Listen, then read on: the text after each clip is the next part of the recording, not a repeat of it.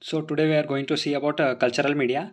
So it is one of the most important question, and it can be asked for university exam, and it is most important topic for practicals and most important for microbiology to understand microbiology. So what is cultural media? A microbiological cultural medium is a solid or liquid substance that contain nutrients to support the growth and survival of the microorganisms. So, what are the constituents of cultural media? Constituents of cultural media are water and electrolytes, peptone, agar, and meat extract, yeast extract, blood, and serum.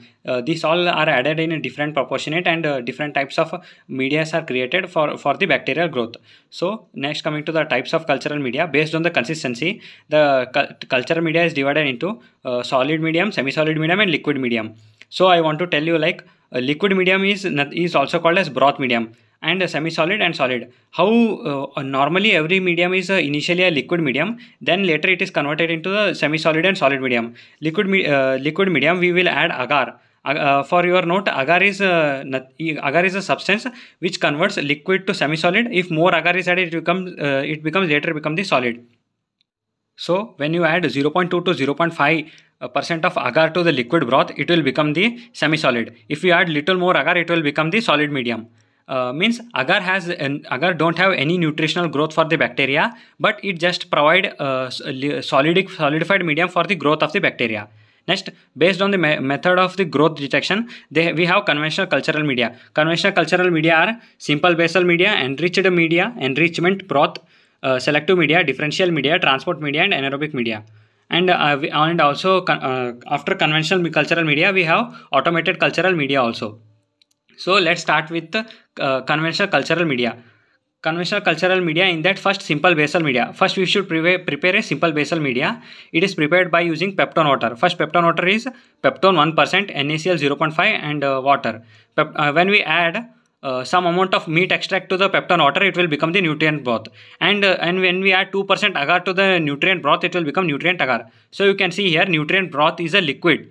And when we add agar, it will become nutrient agar, means it will become solid. Liquid becomes solid when we add some amount of agar to it. And next is semi-solid medium. When we add 0.2 to 0.5% of agar, then it will become the semi-solid medium. Okay. If we add more percent of agar, it will become the nutrient agar. If we don't add agar, it will become the broth. Next, in conventional cultural method, we have created the simple basal media, which help in creating all other medias like enrichment, every other. What are the uses of simple basal media? Simple basal media is for testing the non-fastidiousness of the bacteria. They serve as a base for preparation of many other cultural medias, and they are used for bacterial growth curve and for biochemical tests like oxidase test, catalase test, slide agglutination test, etc. And a study for colony morphology and pigment demonstration. And in semi-solid medium is used for demonstrating the motility of the bacteria and maintaining the stock culture. Means bacteria cannot be stored in a laboratory for long period of time. So we can use this basal media to use as a stock for the bacterial growth. So here you can see this is the peptone water and this is a nutrient agar. Nutrient agar is pale yellowish in color. Next, coming to the enriched media. Enriched media, the word itself says something we have added which promotes the growth of the bacteria. That something is blood, serum and egg. Blood, serum and egg increases the growth efficiency of the bacteria. Next, enriched media helps in growth of fastidious nutritionally exacting bacteria also. Next, in enriched media there are 4: blood agar, chocolate agar, low effluent serum slope and blood culture media. First, coming to the blood agar. Blood agar is nothing but the nutrient agar, but we will add 5 to 10% of sheep blood to it. So it will become the blood agar. In blood agar we can see alpha hemolysis, beta hemolysis and gamma hemolysis. Alpha hemolysis is partial hemolysis and beta hemolysis is complete hemolysis and gamma hemolysis is no hemolysis. Next, coming to the chocolate agar. Chocolate agar is the blood agar only, but when we add 5 to 10% of sheep blood to the molten nutrient agar at 70 degrees Celsius, means blood agar when heated becomes the chocolate agar. And Haemophilus influenzae does not grow on the blood agar. Reason: Haemophilus influenzae requires factors like factor 5 and factor 10 which are present inside the RBC. So when we heat the blood agar, the constituents which are present inside the blood come out. So and then this Haemophilus influenzae can utilize those factors and promotes its growth. Next is low effluent serum slope, which is used for Corynebacterium diphtheriae and blood cultural media. So here you can see this is a nutrient agar. sorry, this is blood agar. Blood agar is nothing but the nutrient agar when we add 5 to 10% of sheep blood to it, and chocolate agar, when we heat the blood agar, it will become the chocolate agar. Next, coming to the enrichment broth. Enrichment broth is it is a liquid medium added with some inhibitory agent which selectively allows certain organisms to grow and inhibit the others. It will inhibit some few of the organisms and allow the selective organisms to grow. Examples for this are tetrathionate broth for Salmonella typhi, gram-negative broth used for isolation of Shigella, selenite F broth for used for isolation of Shigella, alkaline peptone water for Vibrio cholerae. This is the enrichment broth. Next, coming to the selective media. Selective media is a solid media containing inhibitory substance that inhibit the normal flora present in the specimen and allow the pathogens to grow. What is our motive behind the cultural media? We need to grow the pathogens, and that's why we should inhibit the normal flora which is present inside the specimen taken. So we will add some inhibitory agents which will inhibit the growth of the normal flora.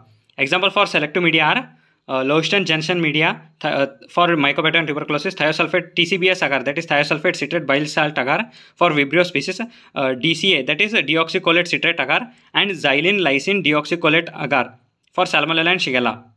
And next is potassium tellurate agar for isolation of Corynebacterium diphtheriae. Here the selective word itself says like it is selective to few of the microorganisms. So here are the examples. So here you can see this is the LJ medium for Mycobacterium tuberculosis, and this is TCBS agar for Vibrio cholerae. This is the DCA, that is deoxycholate citrate agar, and this is XLD, that is xylose lysine deoxycholate agar. It's very hard to spell them. Like DCA, we can see yellow color colonies with black center, and in XLD we can see the red color colonies with black center. Transport media, the word itself says which is a medium which helps in transport of the microorganisms from the laboratory from specimen collection to the diagnostic purpose. So here is some transport media. Neisseria has IMS medium and Stewart's medium. Vibrio cholerae has Venkatrama Ramakrishna medium and autoclave seawater Clary Blair medium. For Shigella and Salmonella, buffered glycerol saline and Clary Blair medium. For your remembrance, we are dealing with the conventional cultural media, that is simple, enriched, and all this. We have covered simple, enriched, and enrichment and selective media. Next, we are going for differential media. Differential media. Differential media means the word itself is saying we are going to differentiate between two organisms. That differentiation is based on the group of bacteria using an indicator which changes the color of the colonies, particularly group of bacteria and the other group, like lactose fermenting and non-lactose fermenting, etc. First the McConkey agar, which is the most important media which helps in differentiating microorganism based on lactose fermenting and non-lactose fermenting. So here you can see they differentiate the organisms as lactose fermenting, which produces pink color colonies, example E. coli, and non-lactose fermenters which produces pale color colonies, example Shigella. So how McConkey agar is prepared? It is prepared from some mnemonic called as PLAN, that is peptone, lactose, agar, and nutrient red, and taurocolate is also added. In differential media, we have McConkey agar and CLED agar. CLED agar is cysteine lactose electrolyte deficient agar, which is also similar to the McConkey agar. So here you can see this is the McConkey agar which differentiate between lactose fermenting and non-lactose fermenting bacteria, and another one is a CLED agar which is also similar to the McConkey agar. These are the differential media which helps in differentiating the organisms. Next, coming to the anaerobic cultural media. Anaerobic cultural media which helps to the growth of anaerobic microorganism. Example, the Clostridium. Clostridium which grows in the anaerobic environment. Example for the media which maintain the anaerobic environment are Robertson cooked meat broth, which contain the chopped meat particles which provide glutathione, a sulfhydryl group containing reducing substance, and unsaturated fatty acids. This beef heart, which is meat broth, is prepared from the beef heart, which helps in the growth of anaerobic microorganisms. Other anaerobic cultural media are thioglycerol broth, anaerobic blood agar, brain heart infusion agar, neomycin blood agar, egg yolk agar, phenyl ethyl agar, bacteroids bile exclusion agar. Here you can see this is the Robertson cooked meat broth. Here downside are the meat particles. When bacteria grows into it, it will color changes to black color. And next is a thioglycerol broth. This one is a monophasic medium, that is brain heart infusion broth, and this is a biphasic medium that is also brain heart infusion broth. This is also known as Castaneda's broth. Castaneda's cultural media. Here you can see the liquid is also present and solid is also present. It means some amount of agar is added to it. This contains no agar. So we have some automated system also, that is Backed Alert 3D, Backed Alert Virtuo, and another one is Backtech. So most important is Backed Alert 3D, which is also a cultural media, and it is a very automated machine. So you can see here the picture. So what is the principle behind the Backed Alert 3D is, it is based upon the colorimetric detection. What is the principle of colorimetry? The amount of a change in color is directly proportional to the concentration of any substance present in it. So when bacteria multiply, they produces carbon dioxide that increases the pH. Increases pH means it becomes basic, which in turn change the color of a blue-green sensor present on the bottom of the bottle to yellow color. So here you can see this is the bottle, which is color changes from blue-green color to the yellow color. Yellow color indicates the positive, and this is the Backed Alert 3D, and you can see this is a bottle. Backed Alert blood culture bottle, which is inserted here, which helps in easy identification of the microorganisms. And upside here it is a Backed Alert Virtuo, which is the automated blood culture system.